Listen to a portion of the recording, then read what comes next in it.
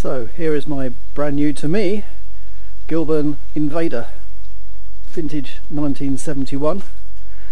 As you can see, it's been, shall we say, in storage for a long time, and is a bit of a blank canvas as far as I'm concerned, but it's kind of all there as far as a blank canvas can be.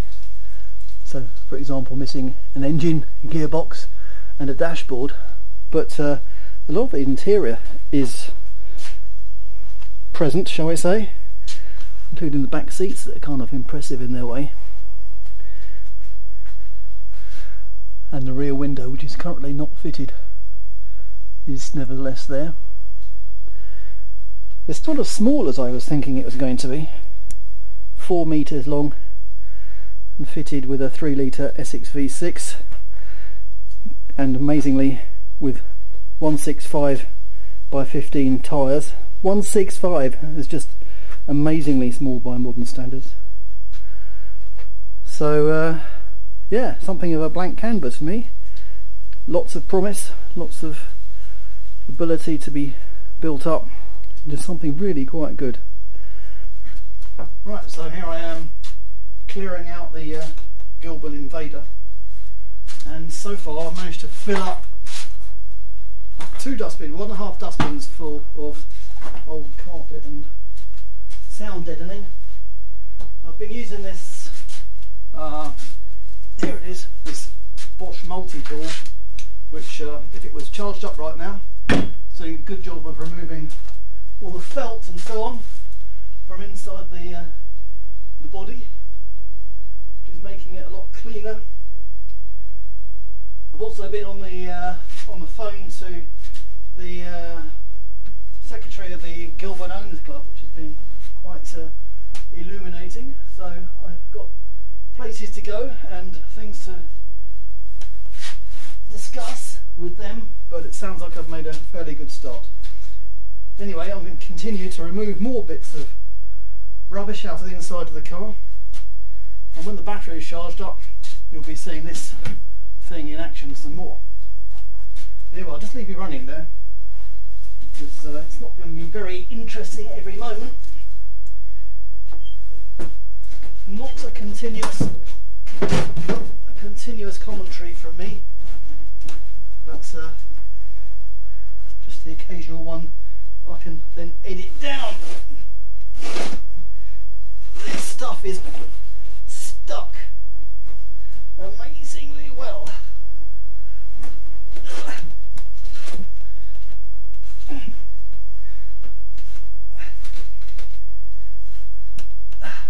Of course, the seat bolts will be a major issue to remove, and they pass directly through the carpet and the underfelt, so that's going to be problematic. I think it might be time to get a vacuum cleaner out, get rid of all the loose stuff. So where is, there it is, it's the faithful Henry.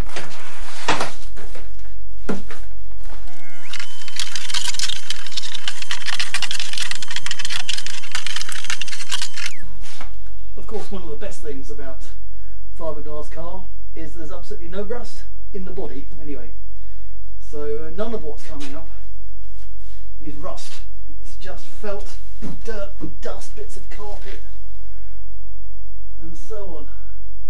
That's not to say there isn't any rust in here at all, because there is.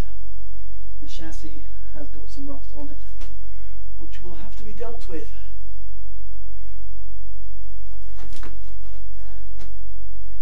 Yeah.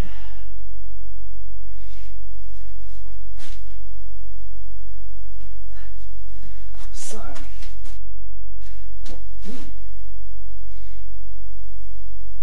and here is a jacket hook or something from the inside, and so an example of rust there is the screw which fixes it to the side of the body has rusted in half.